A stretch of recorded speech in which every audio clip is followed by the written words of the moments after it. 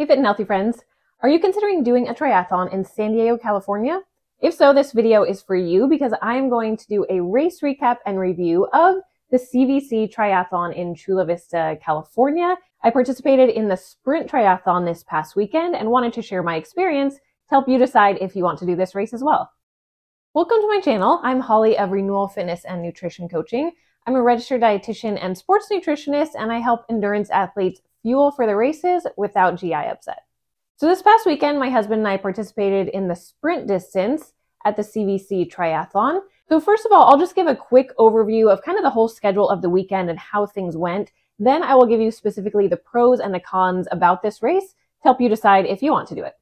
So we don't live in San Diego, so my husband and I drove from the LA area down to San Diego on Saturday, and the race was on Sunday. We went down for packet pickup because they also charge an extra fee if you want to pick up race morning. And we wanted to just get down there early, have time to prep our bikes and helmets, put on all the stickers, and to go to the course talk. So this race offered 2 course talks the day of, as well as I believe they had a course for beginner triathletes to help them kind of know the basics of what to do on race day.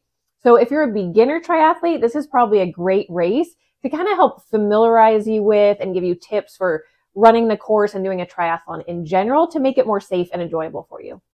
On race day, the race started at 6:45 a.m., transition closed at 6:40 a.m., and parking opened at 5 a.m.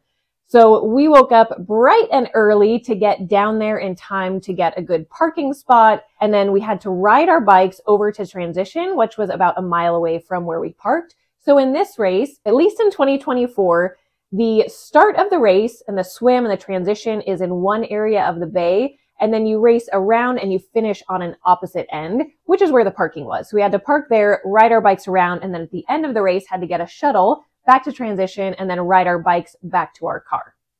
So here were some of the really good things about this race.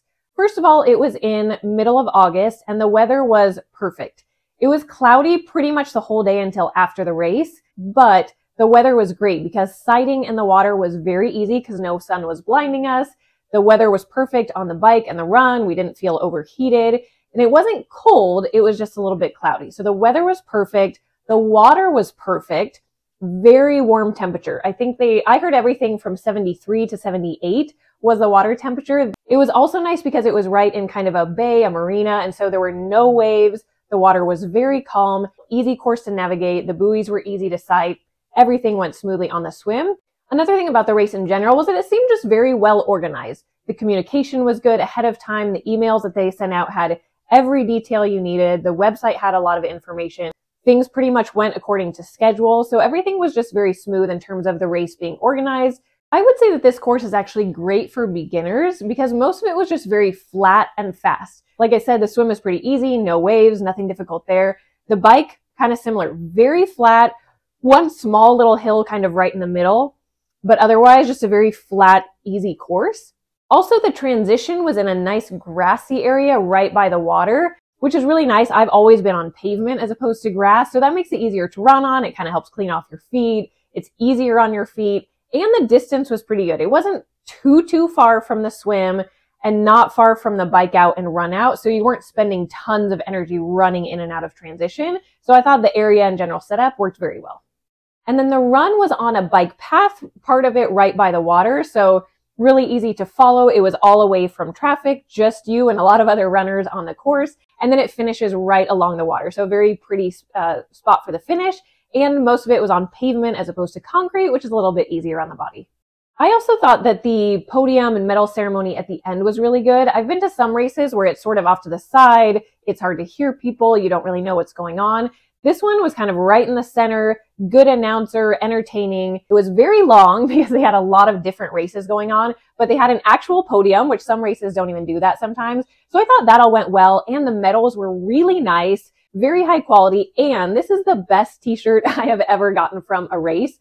Really nice quality. For the females, there's a V-neck, and there's a really cute backside to it that I absolutely love, and it's a good sport material. Nice color, nice design, and very creative. I thought they just did a really good job with all of the swag, which is nice because you're paying a lot for these races. So it's kind of nice when you can take some of those nice things home. And let's be honest, a lot of us do it largely for the shirts and the medals.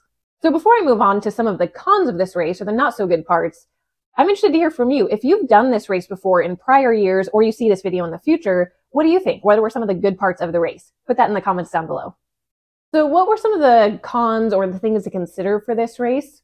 As I mentioned before, the race start and the race end were different from each other, so it didn't end up being too difficult or frustrating, but it did take a lot more time to get over to transition, and at the end of the race, have to take the shuttle back over and then ride your bike over. Just took a little bit of extra work and coordination to figure that out. One thing that I thought was a bit odd about this race, because it did seem very well organized, was that at the race start, there was no announcer, no national anthem, no horns, no gun, no nothing. They weren't announcing which caps were next.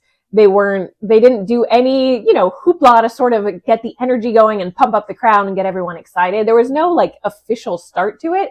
They just kind of started sending people out into the water. It just may be a little bit anticlimactic after this big buildup. It's kind of nice to have that fun, exciting start for the race. And while the bike was very flat and pretty fast for the most part, it was on this frontage road that had a lot of construction, kind of right next to the freeway. So it wasn't very pretty. A lot of the area was industrial. Part of the reason I wanted to go down to San Diego was I figured it would be a very pretty race. This one, not so much. The run was okay. The scenery was a bit better and by the water, but for the bike, if you're going out for scenery, this is not the race for you. I don't know if they will change this in the future because they still do have construction down there, but at least for this race, there was a lot of potholes, a lot of rocks on the side of the road in certain places. So depending where you were on the road, it was pretty narrow. It could be very hard to pass people, and you had to really watch for potholes and just rough areas of the road, and then a lot of gravel and dirt on the sides of certain parts of the road. So to just sort of summarize it up, here's a couple of key points I would say. If you're a beginner and you're looking for a beginner-friendly triathlon, a fast course, flat, that's not going to be super challenging, and nice weather, this is a great course for you. If you want a well-organized race and good swag, this is also a great race for you. If you're looking for really pretty scenery and a nice experience on the road and on the run, probably not the best option for you. But I am glad I did it. I did really enjoy the experience. I thought the race was great. I liked the course for the most part, aside from it not being so pretty and that sort of thing that you expect from San Diego. So if you are planning to do this race or really any triathlon in the near future and you want some help with knowing how to carb load and prepare for the race to give you energy, I have a free carb load guide that you can download from my website. I'm going to link that down in the description so you can grab that for free. And if you want to know more about race nutrition, both for training for races and during the race, especially if you have gastrointestinal upset or stomach problems when you run, then check out my Runner's Guide to Reducing Gastrointestinal Symptoms. It's a course that has both videos and an ebook that you can download that addresses GI upset, but also just gives you the basics on fueling and nutrition for endurance racing. And I will put that link down in the description as well.